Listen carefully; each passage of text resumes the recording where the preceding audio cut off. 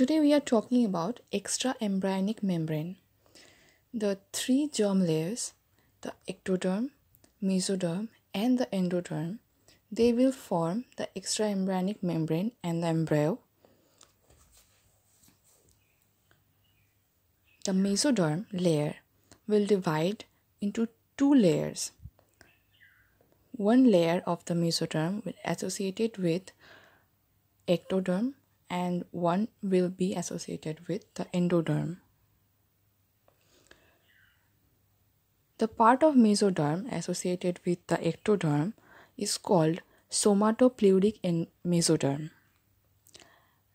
and the part associated with the endoderm will be called the splanchnopluric mesoderm. Now drawing the embryo, the black denotes the ectodermic layer and the red denotes the endodermic layer, and the endoderm will form the embryonic gut and also the yolksac and allantois, and the ectoderm will line the amnion.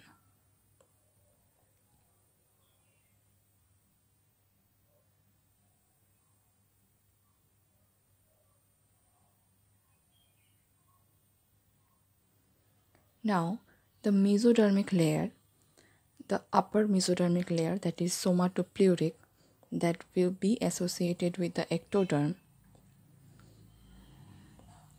and it will form the extraembryonic xylem, which will also include the yolksac.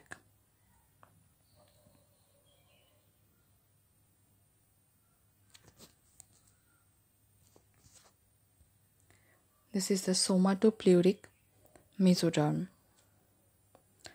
Now the lower one, the splanchnopluric mesoderm, will be associated with the allantois and the yolksac, the endodermic layers. The splanchnopluric mesoderm.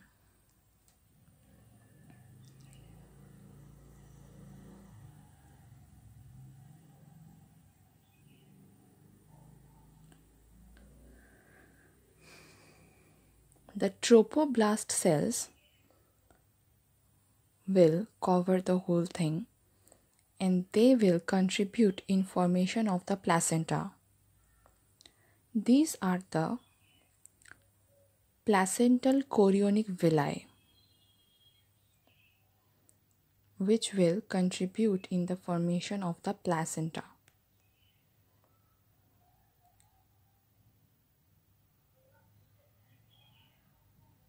This layer is called chorion, and it has the trophoblast cells and the somatopleuric mesoderm. They both will form the chorion. Next, the amnion has ectoderm and the somatopleuric mesoderm.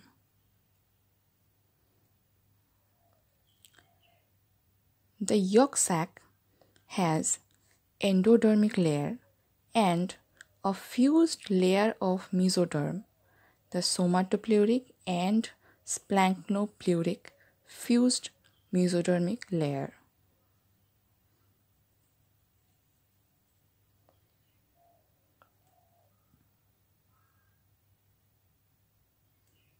And the allantois has endoderm and splanchnopluric mesoderm.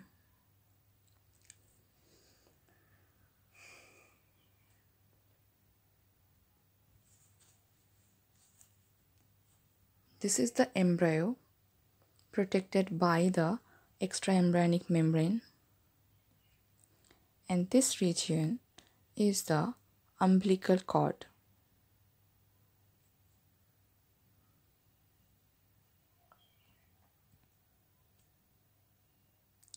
Now we will do a recap of the extraembryonic membranes.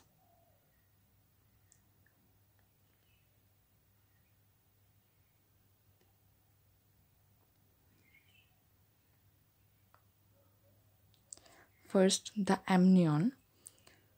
The amniotic fluid will be present in the amnion. It has two layers, ectoderm and mesoderm, and the mesoderm is somatopleuric.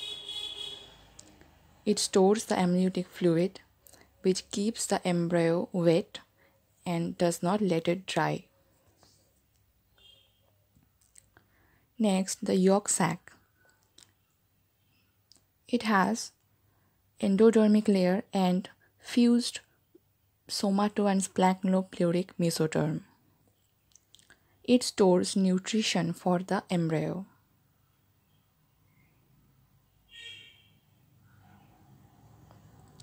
Next is allantois. It has endoderm and splagchnopleuric mesoderm.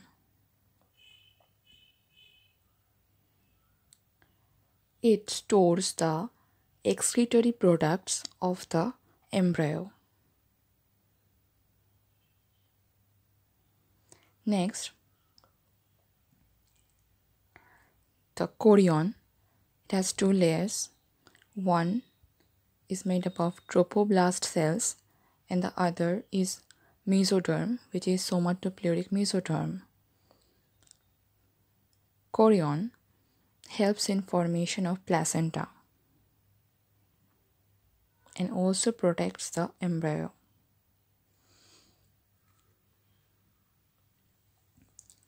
Now we will see which germ layer makes which organs in the matured human.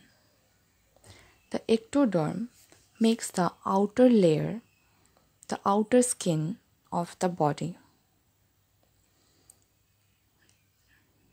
The outer skin in black is made up of ectoderm. The brain, the spinal cord, and the whole nervous system is made up of ectoderm. The skin, the retina of the eye is also by ectoderm. The hair, the mouth, and also the anal canal is made by ectoderm. Mesoderm will form the bones, the muscle of our body, the heart, and the circulatory system, the blood supply system of the body. The kidney lining, the urethra, and the adrenal cortex is made by mesoderm. Next, the endoderm mainly contributes in the gastrointestinal tract and the organs releasing the juice related to the gastrointestinal tract and the digestion. The food pipe, the stomach, the small and large intestine, and pancreas and liver, all contributing the digestion. And also the lungs line, the thyroid and parathyroid glands, and the urinary bladder is contributed by the endoderm. In the lungs, mesoderm is also present. And in the adrenal gland, the medulla is formed by the ectoderm.